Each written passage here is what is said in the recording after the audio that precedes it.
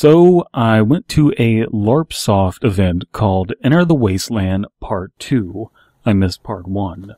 LARPing is live-action role-playing, but you're a nerd and you already knew that. The soft is airsoft, soft BB guns. Before going, I didn't know how much actual role-playing would be involved, and no one would give me a straight answer. I figured out why later, because it's hard to explain what kind of role-playing you're doing. Anyway, I came away from it sunburnt to hell and back, sore in the legs, but with a knowledge of what it's like to murder a fellow human being in a survival situation, and I haven't been able to get my erection to go away. So this is what we're doing while we're waiting for fucking Ben and Andrew to show up. Mixing drinks. Ooh. In 1954, an explosion destroyed a gunpowder production facility located near Hubbard, Ohio.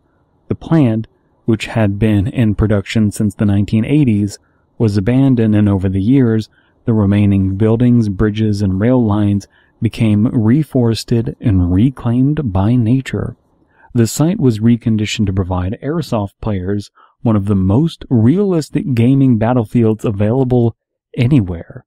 The bombed damaged condition of the buildings and the shell hole crater in the streets and the strategically located sandbags and log bunkers all combined to add extraordinary realism to various game scenarios.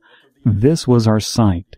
Battlefront paintball, although we didn't do paintball obviously because it's dumb, it hurts more, it's way more expensive, and you look less cool doing it, and it's also dumb.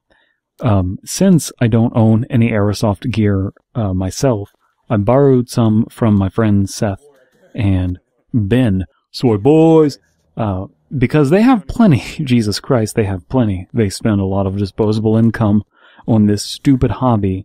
In exchange, I supplied the snacks for them, so snackies were on me.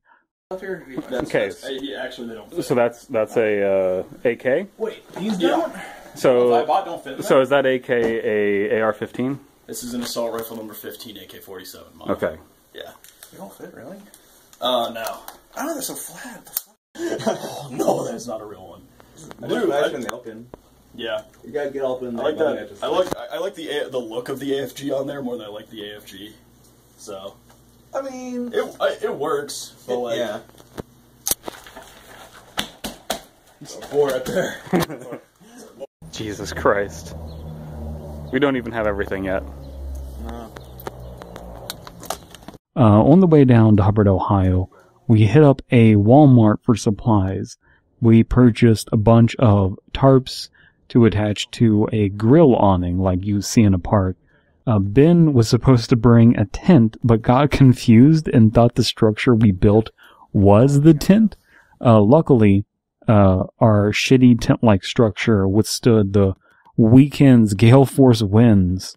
It's that one day in gym class. It's parachute day. I had been to one event prior without the LARP aspect to it. And one might be curious as to who shows up to airsoft events, LARPsoft especially. Well, it is an odd cross-section of people. Rural folk, redneck, and hillbillies are a definite prominent aspect, but almost as predominant is the geeky, internet-dwelling cosplay aspect. Often these elements overlap as with someone like me.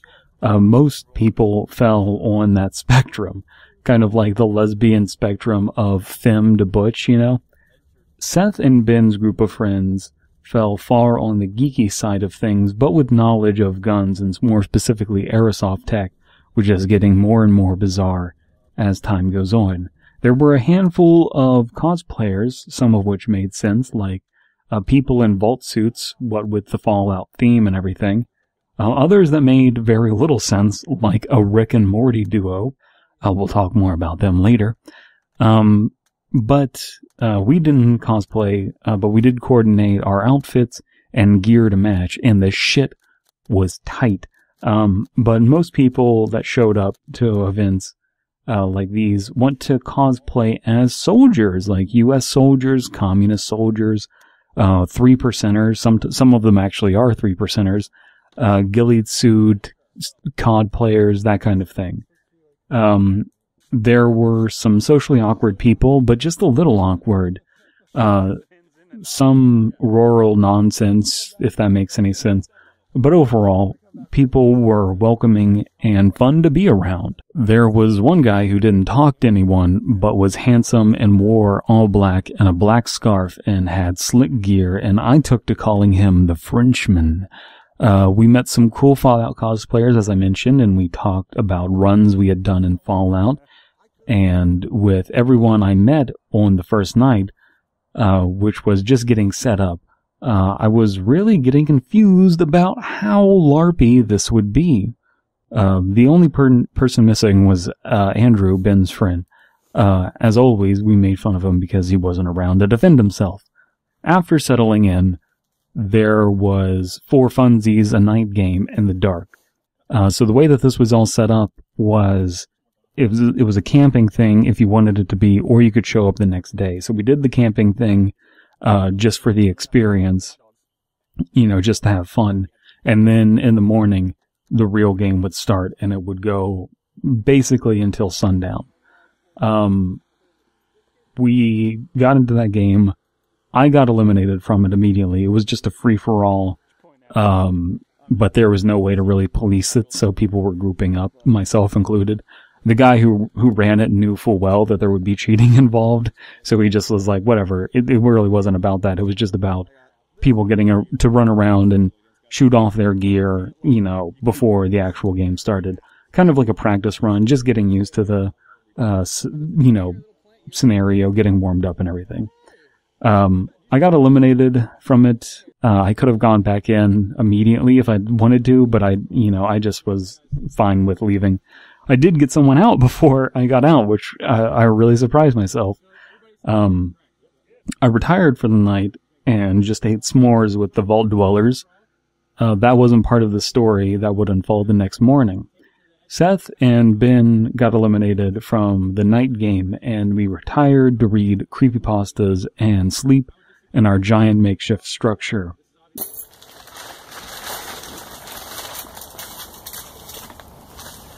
I think the root beer one with like one of these Jim Beam vanilla. That's gonna be so fun, dude. Okay, so oh man.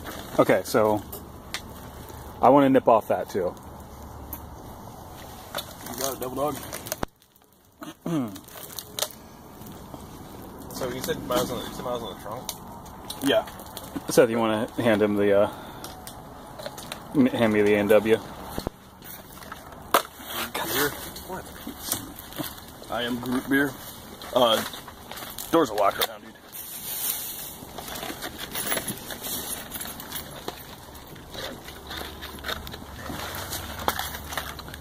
Now we got one A&W out. Let's see. Smile We also got honey, and we also got Bird Dog Blackberry whiskey. Is that what that said? Yeah. That's fucking disgusting. It sounds like it. Yeah. Don't use all the. Oh, you already used all the gin. All the power and all the gin. Yeah. Okay. No, so just make your own craft cocktail real fast. You can have some of this, don't worry. I got the fire, so I think I'm gonna go with fire. You want to hold that for a second while I put in some work? Ugh.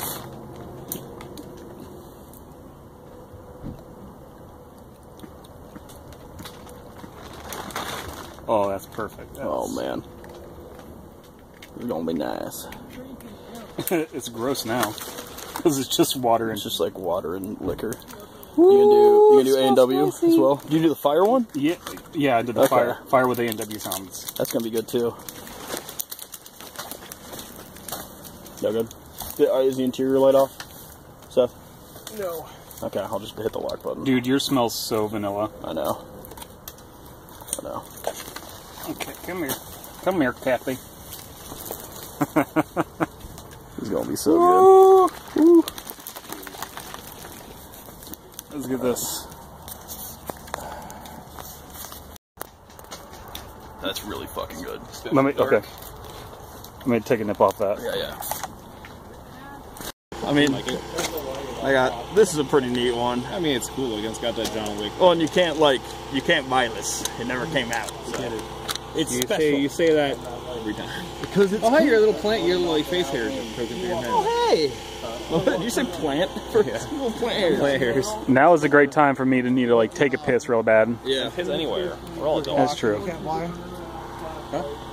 He's talking about his Glock, but you can't buy anymore? Yep. Can't buy this Glock. You can't buy this Glock anymore? Can't buy this Glock. It is unbuyable. It's literally worth millions. Besides the fact that it isn't every, like, super box sale.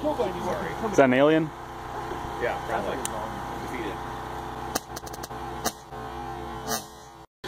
So, we're going to start this as kind of just a little free-for-all since, you guys were able to show up early and that's a huge help for us, so definitely appreciate that. Free admission?